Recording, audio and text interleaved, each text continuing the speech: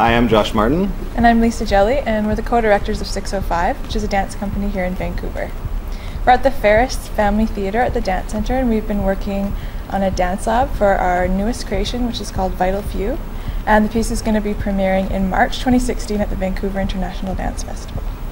So we're here through the support of the Dance Centre's DanceLab program, which is a program designed to help support new research and collaborations between different artists and different art forms. And so for this piece, we're working with a designer and architect, Jesse Garlick, as well as a lighting designer, Rob Sondergaard.